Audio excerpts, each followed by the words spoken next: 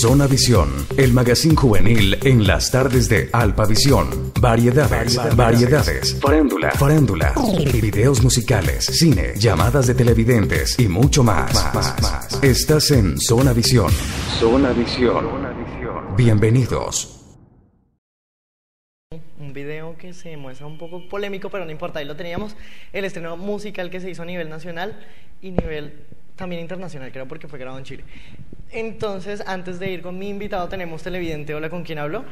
Hola, con Juan. Hola, para participar en el programa. ¿Con quién hablo yo? Con Juan. Hola, Juan, ¿qué más? ¿Dónde estudia? En la Loma de la Cruz. ¿En dónde? En la Loma de la Cruz. Ah, en la Loma de la Cruz. ¿Cuántos años tiene? 7. Bueno, 7 años. Y quería participar, ¿verdad? ¿Ah? Quería participar, ¿cierto? Sí, señor. Bueno, entonces ahorita cuando cuelgue... Yo soy el hijo de Diana. Ah, es el hijo de Diana. Yo sí decía que se me hacía como familiar esta llamada. Diana y Elena, que me están viendo, también un saludo para ellas y gracias por vivir pendiente.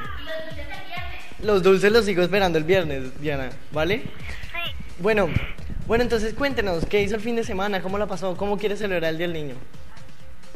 Tantas preguntas. Con mi papi, con muchos regalos. Muchos regalos, ¿cierto? Entonces le va diciendo, Dianita, vaya preparando la billetera porque se le va a ir larguito. Bueno, entonces muchísimas gracias por comunicarse, ¿vale? Siga conectado. Un saludo para Ana María. Que un saludo para Ana María, que bueno, que lo mismo. Bueno, muchísimas gracias. Chao. Bueno, y para todos nuestros televidentes, niños, jóvenes y no tan jóvenes, les tengo un invitado, se llama Andrés Felipe Guerrero Chavarro y es el presidente del Consejo Municipal de Juventud, quien nos viene a mostrar y nos viene a aclararnos y a recordarnos a nosotros los jóvenes cuáles son esas cosas que hemos perdido, cuáles son esos derechos que nos pertenecen y cuáles son las cosas que nosotros los jóvenes debemos recalcar para para una mejor convivencia con nosotros mismos y para una mejor convivencia con los que son de un nivel un poquitico más alto en cuanto a lo que tiene que ver con poder político. Hola Felipe, ¿qué más? Hola, buenas tardes a todos los televidentes y a ustedes que me abren aquí el espacio en Zona Visión. Ana María, José Miguel, buenas tardes. Bueno, Felipe, cuéntenos. Usted dice, acá nos dice que es el presidente del Consejo Municipal de Juventud. Cuéntenos qué es eso. El Consejo Municipal de Juventud es un órgano creado por la Ley 375 de 1997 y es un órgano representativo de participación en donde los jóvenes tienen esa representación que no han tenido en otros momentos históricos de la sociedad, donde pueden, por medio del Consejo Municipal de Juventud, gestionar algunos proyectos, algunas ideas, y que de alguna otra forma nosotros hemos liderado esa labor difícil, pero bien llevada hasta estos momentos. Bueno, ¿con qué fin se hace este consejo? ¿Buscando qué? Como le venía diciendo, el fin y objetivo principal que lo determina también la ley es representar a los jóvenes. Hay que decir que los jóvenes, según la ley, son las personas que están en 14 y 26 años. Entonces nosotros, el fin y objetivo principal es representarlos dentro de la administración municipal, dentro de la población civil, y gestionar para ellos recursos, proyectos en pro de la juventud, en pro de mirar cómo ese estado interdimensional, por así decirlo, y pluridimensional de los jóvenes lo podemos abarcar en uno solo, que es la representación y la participación dentro de un marco de sociedad, crear y recuperar aquellos principios que en la tertulia anterior del programa estábamos hablando. Bueno, listo. ¿Y quiénes conforman este consejo? ¿Quiénes pueden hacer parte y quiénes en estos momentos lo conforman? Sí, nosotros somos elegidos por voto popular. Por nosotros votaron los jóvenes en el 2008 y somos 11 consejeros municipales de juventud electos, 9 por elección popular y 2 por representación de minorías. Pero en este momento, por cuestiones varias, por así decirlo, participando y de una manera directa y participativa, somos aproximadamente 5 o 6 consejeros. Bueno, entonces se podría decir que esto es de jóvenes, por jóvenes y para jóvenes, ¿cierto? Esto es, como usted lo dice, de jóvenes, para jóvenes y por jóvenes. Bueno, listo. Entonces, hasta ahí vamos ahorita. Ahorita seguimos hablando. También le tengo unas preguntas muy interesantes y tenemos televidente. Hola, ¿con quién hablo? Hola. ¿Con quién hablo? Con Maidi. Hola, Maidi, ¿qué más? De las brisas. De las brisas presente. ¿Qué nos quería contar? Pues que quería anotar a mi hija y a mis 2 sobrinitos para lo del Día del Niño. ¿Se puede, Julián? ¿Se puede anotar a la hija y 2 sobrinitos? Bueno, entonces Maidi ahorita cuando colguemos les deja los datos a Julián en el máster con los nombres, la edad y todo eso. ¿Nos querías contar algo más? Pues acá mi sobrinita quiere saludarla. ¿A saludarme? Sí, ya lo paso. Bueno. Hola, Hola, ¿con quién hablo?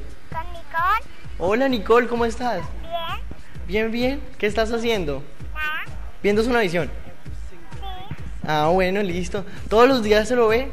Sí. Ah, eso me parece muy bien. ¿Qué quieres del Día del Niño? Regalo. ¿Qué quieres que te regalen? Una bicicleta. Una bicicleta. Bueno, entonces el papito y la mamita vayan tomando nota de esto porque Maidi quiere una bicicleta. Bueno, Maidi, muchísimas gracias. Nicole quiere una bicicleta. Maidi es la mamá. Bueno, Nicole, muchísimas gracias por comunicarte, ¿vale? Bueno, entonces yo sigo aquí con André Felipe Guerrero. Bueno, yo quiero que nos cuente a todos los que en ese momento lo están viendo y que me cuente a mí también de paso, qué actividades ustedes hacen para recordarse y quiénes son las empresas o quiénes son los directos, como la entidad directa que los patrocina a ustedes. Pues nosotros directamente como tal hacemos actividades que enfocan y que prevalecen a los intereses de los jóvenes. Nosotros hemos dejado institucionalizado la Semana de la Juventud, que se realiza aproximadamente a mediados de agosto, en conmemoración al Día Internacional de la Juventud, que es el 14 de agosto. Lo hemos hecho por 2 años.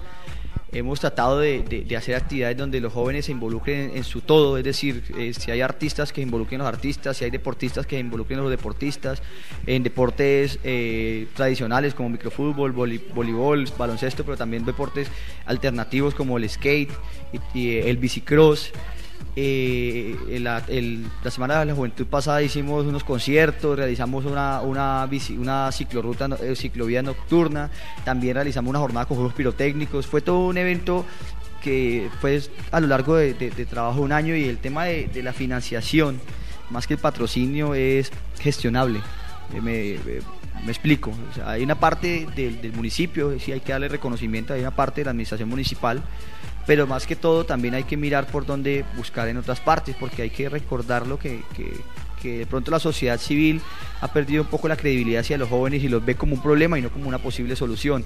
Entonces nosotros estamos aquí frenteando, dando la cara, diciéndole que a la población civil, que los jóvenes ya no somos más problemas, sino que somos parte activa de la solución, que queremos tomar escenarios, como usted lo decía hace un momento, de poder político, que queremos participar en los procesos democráticos, que queremos ocupar cargos en empresas, que queremos ser empresarios, que queremos ser directores de programas, como tienen ustedes una muy joven directora de Canal, que quieren ser empresarios y no empleadores. Entonces, todo este tipo de cosas hay que darles a conocer y decirle a la población civil de que los jóvenes están dando un paso adelante y que queremos participar en propuestas como las que ustedes están uniendo, que yo también me uní esta mañana. Sí, me salí yo esta mañana en el colectivo y todo el mundo me miró como un bicho raro, sentí, como dijo usted en ese momento, un poco de pena, pero parte del liderazgo que tengo, me paré en el colectivo y le expliqué más o menos de qué era, y vi como en su momento 2 o 3 personas más se remangaron dentro del colectivo, y es bonito ver cómo la gente se solidariza en estas cosas que sabemos que a cualquier persona le pueden pasar, no solo a las personas del campo, sino a todas las víctimas de la violencia. Sí, un problema que, pues como ya lo había dicho, para nosotros es ajeno, pero pues en realidad es algo que nos compete a toda la población. Bueno, y con respecto a las actividades con los menores, esto es muy importante porque muchas veces hay que recalcarles a los jóvenes y recordarles un poquitico a nosotros, los jóvenes, que podemos disfrutar y que podemos celebrar pues distintos actos, no solamente recurriendo al alcohol y a las drogas, sino también con unos actos como estos, donde el deporte, donde las lúdicas, donde todo eso pueden ser un punto clave con los futuros ciudadanos, con los ciudadanos en potencia que pues algún día puedan llegar a digamos, a ocupar un cargo político grande y que puedan tener cierta influencia en el pueblo. Y tenemos televidente. Hola, ¿con quién hablo? Hola. Hola, ¿Con quién hablo? con Freddy Alejandro. ¿Qué hubo, Freddy? ¿Qué más? Bien, ¿De qué barrio me está llamando? Orientales. Surorientales presente. Bueno, cuénteme, motivo de la llamada. Quiero participar. Quiere participar, entonces ahorita cuando colguemos le deja los datos a Julián. Anota a mis hermanitos. Claro, a todos los que quiera, no mentiras. Ahorita le deja los datos a Julián de los que van a venir ese día y ya, ¿vale? Sí. ¿Algo Gracias. más que nos quería contar? Que saluda a mi mamá. Bueno, y que saludos para ella también, ¿vale? Gracias. Bueno, vale, gracias a usted por comunicarse. A Carolina, un saludo. Bueno, ¿en qué íbamos? En las actividades, recalcarles a los jóvenes que es muy importante pues celebrar de estas formas, y qué bueno que haya una semana de la juventud, porque muchas veces a nosotros los jóvenes nos tienen muy olvidados, y pues de una u otra manera más adelante venimos a jugar un papel fundamental en la sociedad, ¿no? Más adelante, el tema de la juventud tiene que ser, cuando nosotros nos referimos a la juventud, la referimos como el presente, ya no podemos pensar en que la juventud es el futuro. Ahora nosotros desde el Consejo Municipal de Juventud también tenemos o institucionalizamos algo que se llama Red de Líderes con Responsabilidad Social, Red de Líderes con Rezo, y es una actividad donde los jóvenes de las diferentes instituciones educativas pagan el servicio social, pero dejan una huella en el servicio social a las comunidades. Vamos y visitamos de pronto comunidades en alto índices de vulnerabilidad, por así decirlo, y es allí donde los jóvenes se envuelven de esas problemáticas sociales que pueden presentar la sociedad como tal, y dan también a conocer de que estamos interesados en ser parte activa, como vuelvo y digo, y hay que ser repetitivo en esto, que los jóvenes ya no somos más el problema, sino que somos parte activa de la solución. Bueno, sí, señores, una última cosita para recordarle a los jóvenes, o un último mensaje que le quiera dar a todos los televidentes que nos encuentran viéndonos ahorita.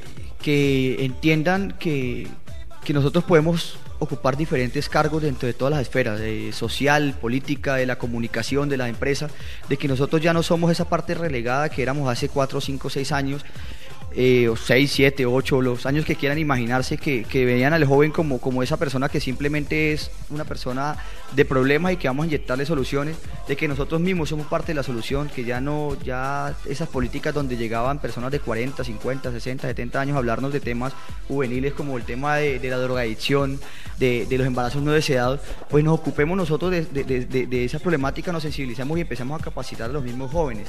También decirle a la juventud que estamos a tiempo de empezar a decidir por nosotros mismos y que participen en todos esos procesos. El Consejo Municipal de Juventud empieza un proceso de nueva elección a mediados de agosto, creo, y eso es importante, que los jóvenes tengan conocimiento de esto para que participen, para que las decisiones no las tomen más los adultos, sino que las tomemos nosotros los jóvenes, con esa alegría y efusividad que nos caracteriza. Además que es súper importante, porque nosotros entre jóvenes es mucho más fácil comunicarnos y nos queda mucho más accesible la información entre nosotros mismos, ¿no? Pues del tema de comunicación saben más ustedes que yo, pero pues si usted lo dice, ¿qué comunicación? Bueno, listo, yo tengo una última duda, ¿dónde se reúnen ustedes? Eso sí, esa pregunta sí no podemos omitirla, no, mentira. Nosotros en el papel tenemos un espacio en la Casa de la Participación Ciudadana que queda al lado de la clínica Mediláser por la Séptima, pero no tenemos un sitio fijo, un domicilio como tal donde atender las inquietudes, las quejas y reclamos, todo eso no tenemos. Pero tratamos de que sea allí, pero un amigo dice que la oficina del Consejo Municipal de Juventud es la calle, y así hemos tratado de hacerlo para focalizar más el trabajo en los muchachos que están en la calle, los muchachos de los semáforos, en los barrios. Todo eso lo hemos hecho, no hay un punto fijo de reunión.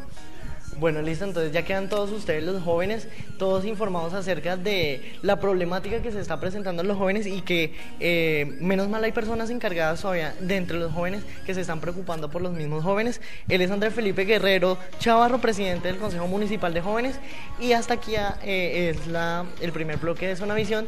Yo los dejo con unos mensajes institucionales, pero no se muevan, porque nosotros aquí en Zona Visión seguimos con la mejor información. Zona Visión, el magazine juvenil en las tardes de Alpavision. Variedades, farándula, videos musicales, cine, llamadas de televidentes y mucho más. Estás en Zona Visión. Bienvenidos.